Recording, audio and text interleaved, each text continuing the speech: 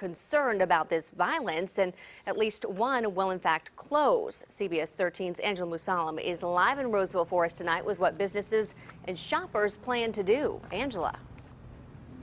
Yeah, Adrian, you wouldn't usually think or expect a shopping center like this to become a platform for protests, but that's what's expected to happen tomorrow at 10 o'clock. And these protesters are known to be violent, and now shoppers and business owners are worried that this violence could now spill into their stores.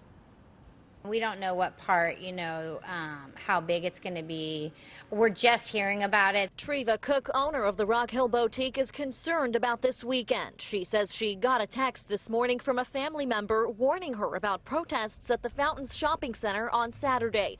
A right-wing group by the name of Act for America is planning a protest as part of a nationwide rally against Islam and Sharia law. But Roseville Resistance, a left-wing group, says it's going to counter-protest that rally across the way at the Galleria. If anything erupts, comes up, I think just for the safety of the employees and our customers, we would also close our store. With two radical groups coming so close together, Cook says she wants to play it safe.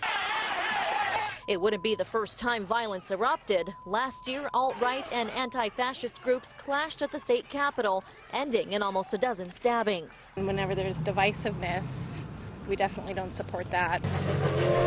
Some families who were shopping at the Fountains on Friday say while they honor the First Amendment, protesting at a shopping center is inefficient. This is not the way to change America. This message was displayed on the Fountains Shopping Center webpage Friday. Mall management wouldn't comment on the security plan ahead of the protest. Definitely wouldn't be coming out tomorrow. And the Tarbiyah Institute is hosting an interfaith dinner tonight ahead of tomorrow's protests. Muslim leaders now calling for peace and unity from both sides. Well, you certainly hope it can be peaceful. All right, Angela, thanks so much for that live report.